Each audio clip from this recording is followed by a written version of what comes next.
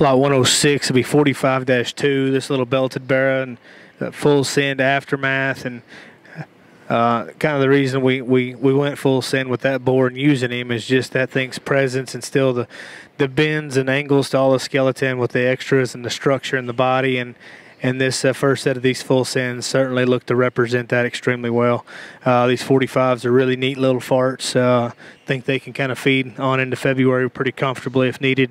45-2, full send aftermath, lot 106. We're in pin 37.